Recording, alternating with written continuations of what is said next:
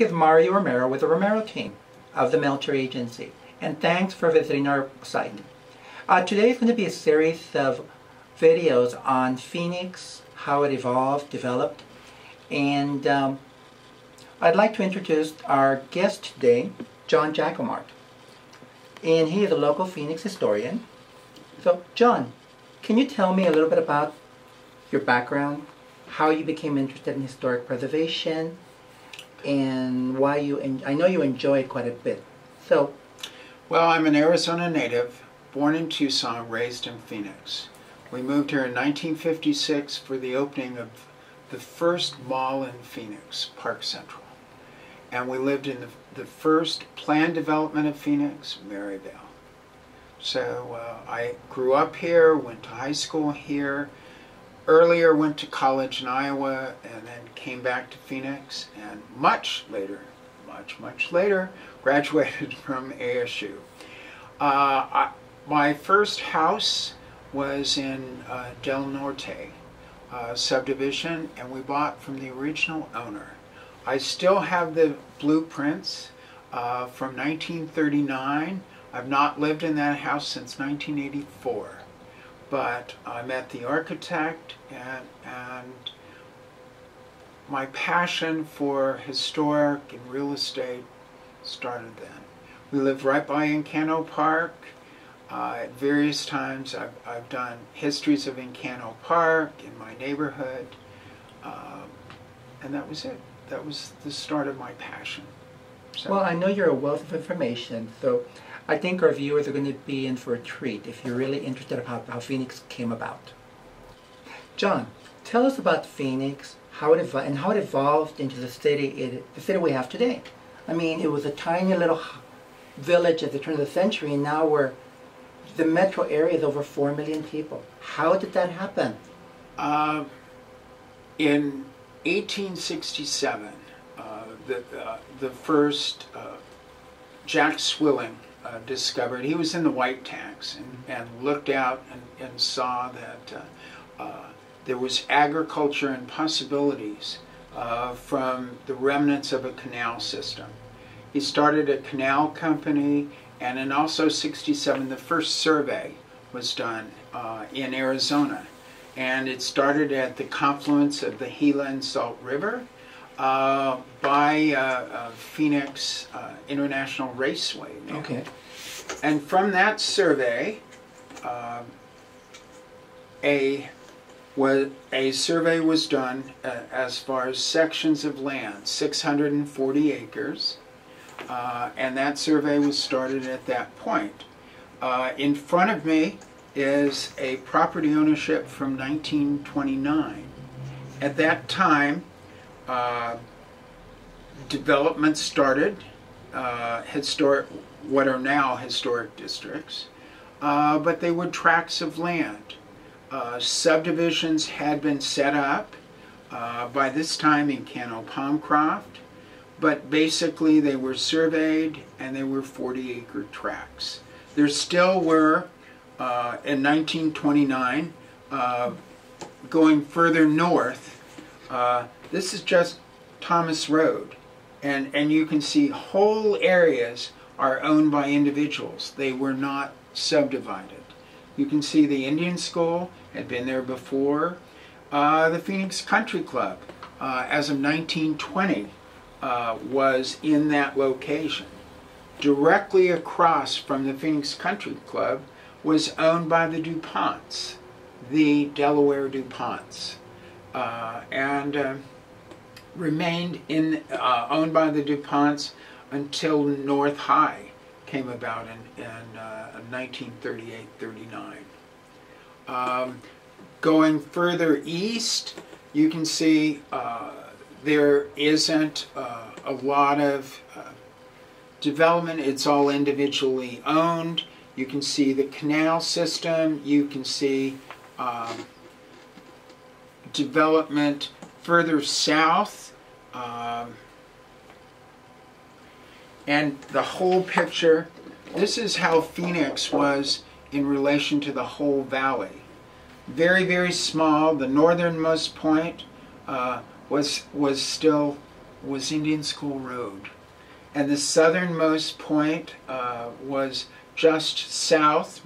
When Phoenix was platted, it was 7th Street west to 7th Avenue. Further west from 7th Avenue was a dense forest of mesquite. And they didn't have the tools to cut down the mesquite. So that was the boundary, 7th to 7th. Van Buren was the northernmost boundary, and southern was Harrison, the railroad tracks. And it stayed that way for quite a long time. Expansion really started after the war, 1950, the first census of housing. 40% of the housing stock of Phoenix was built between 45 and 50. So people say the boom came right after the war. I understand we had a lot of people from Second World War, a lot of the military were on the west side, and they came here because of our climate, lack of snow, decided to stay. And didn't air conditioning have a big part of that? Very much so. Commercially, the first, and it's a toss-up between the Westward Ho and the San Carlos. Both say that they had the first air conditioning as such. Along the way, the Fox Theater had air conditioning. But commercial air conditioning, air-cooled, Gettle and Palmer started with air-cooled. Gettle also dealt with more evaporative coolers that came after the war. But it wasn't commercially until the early 50s. And then the higher end homes had, and evaporative coolers existed. Mm-hmm. But that made it available for most of the public, and it made it doable as far as living here in the summer. Doable, tolerable. Tolerable. In the old days, if you had money, you left in the summer. You either went to Prescott, Idlewild area, Prescott Country Club. If you had money, you went to San Diego. If you really had money, you went to La Jolla. And certain people, the Gosnells who started, they went to Hawaii. But people left in the summer. The resorts, the Biltmore closed during the summer. You didn't stay. Chicago people, they didn't want to come here in the summer. The rest of us were here and worked. So, John, tell us a little bit about the various historic districts, what the names are, how many we have, and kind of the general boundaries. I think a lot of people are under the misconception that Phoenix is so new that we don't have these little neighborhoods in central Phoenix that are very typical of a lot of architecture on the West Coast and also on the Midwest. And they'd be shocked to find the urban living that exists in downtown Phoenix. Well, we have a wealth of architecture in the valley, and residential architecture. We were small for so long. 1920 was the first time we surpassed Tucson. 29,000 population. We were 5 square miles. Now we're over 500 square miles. So it was very small. But we have currently 35 or 36 historic districts within the city.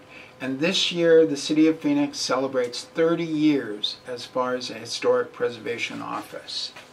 One of the best guides to historic Phoenix is Historic Neighborhoods of Phoenix Maps, which was done showing the architectural styles and the list of the neighborhoods.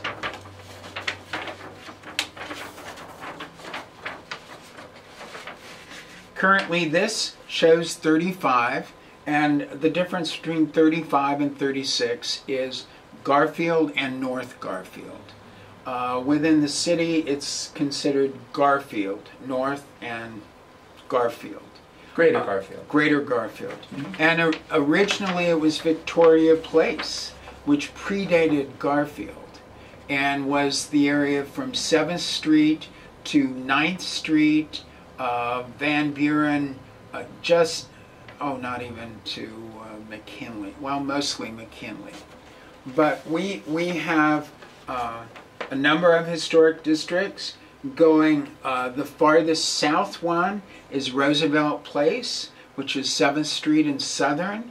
It's the little known area that was platted that has some period revival houses and dates from the late 20s. The farthest north area is Windsor Square and Medlock Place, both from the 20s. Development of Phoenix, major development of Phoenix came after the war. But what we have architectural styles that relate to the period. Close into downtown, we do have some examples of Victorian era around the state capitol. Very small. We have maybe 20 to 30 100-year-old houses. My understanding is a lot of those were wiped out from the Great Flood in the late 1800s. Yes, and that because we're very flood prone. Very much. Before the reservoirs and dams were done up north. 1920 was the Cave Creek Dam, and the flood at that point went all the way to the state capitol, and prior to that, in the 1890s was floods, and people who were living in Jefferson, on Jefferson and Washington moved further north. And north was considered just as far north as McDowell. McDowell was higher elevation. In fact, Central McDowell historically was a toll road. You had to pay to go north on Central Avenue from McDowell. It doesn't mean that there weren't residents there, but it was a toll road at Central and McDowell. Architectural styles. Historically, Victorian is the first era, Queen Anne, those around the Capitol. There are very few. The Rawson House is an example of that. And in my own life, I remember when it was a boarding house. Before 1976, the bicentennial, John Driggs was the mayor restoring the Rawson House. There are... I know that project was taken on by the... not the... Junior League? Junior League. Yes. Because I know a friend of mine was involved in that. That brought so much interest. The Junior League, as far as the Rawson House, the restoration of the Orpheum Theater, which went various times as far as Palace West. Yes. And but yes, and the Junior League also did the first commercial survey of Phoenix, which brought about knowledge of commercial buildings in Phoenix. So the Junior League was very, very important as far as historic Phoenix is concerned. No, we have a lot of style. A lot of them are period revival. But I noticed, compared to Tucson, Tucson has a lot of adobe.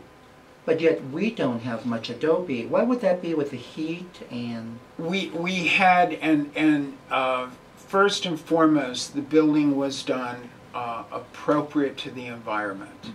Mm-hmm. And that was adobe. We had row houses. We had very similar buildings to Tucson. The railroad came in, and now everyone wanted something modern. The railroad brought in materials. Before, things came by mule train. Actually, the old borax commercials as far as coming into the valley with mules. But with the railroad, materials came, new ideas, and people. And with that first link came development from Chicago. Now, when was that first link? 1896. Okay. But we waited until the 20s, to have a mainline train depot. We had various others, but only in the 20s, 23-ish. Between 21 and 23 was the depot. The railroad brought new people. It brought people to the valley. It brought people who wintered here. Originally, and the first train that came from Prescott into the valley was Chicago business people. And at various times, they would bring trains to Phoenix and private cars to Phoenix, and they were the first people to original investment with Phoenix was always Chicago. Dwight Hurd came and came from Chicago. Oh, they did? Money, yes. And they're still quite a well-named because they established the Hurd Museum. The Hurd Museum, and what is now the Phoenix Towers was the home of Casablanca, which was the Hurd home on Central Avenue. And this was built between 1903 and 1906, and it was almost 5,000 square feet of a house, so it was huge. Many patios and all of this. Again, the traditional style that was typical to the valley. Period revival, when it came in the 20s, modern was a style that was not typical of the valley. Spanish colonial, we didn't have a Spanish influence here, but we had Spanish homes. Typically in FQ Story, there are streets of Tudors, there are streets of Spanish colonials, and that's what people wanted. Later in the 30s, the ranch style developed, and it was the rambling ranch. It changed the configuration. Now it was horizontal, now it was L-shaped, and now this came in the late 30s as far as, and basically home styles now are still variations of the ranch. Okay. Thank you. You're welcome. John, thank you very much for sharing and being here and telling us about this wonderful, rich history of Phoenix that a lot of us just don't know about. Are there any websites or places that our viewers can go and get more information? The City of Phoenix maintains the website. It's still in the process of developing, but we have uploaded, the office has uploaded historic surveys that are now available, and some of the historic inventory forms will be online so people can see about their house. ModernPhoenix.net, Allison King does mid-century modern and other areas within the valley, not just Phoenix, into Tempe, Scottsdale, and Mesa. Okay. And I do know that various neighborhoods have annual home tours where they open up to the public and feature these homes built in the 20s, 30s, 40s. And just kind of, it's nice to go in and kind of relive our history and our past. So, if you have any questions about information you just heard about, or just about real estate in general, give me a call at 602-252-4191. And thank you very much for visiting, and make it a great day.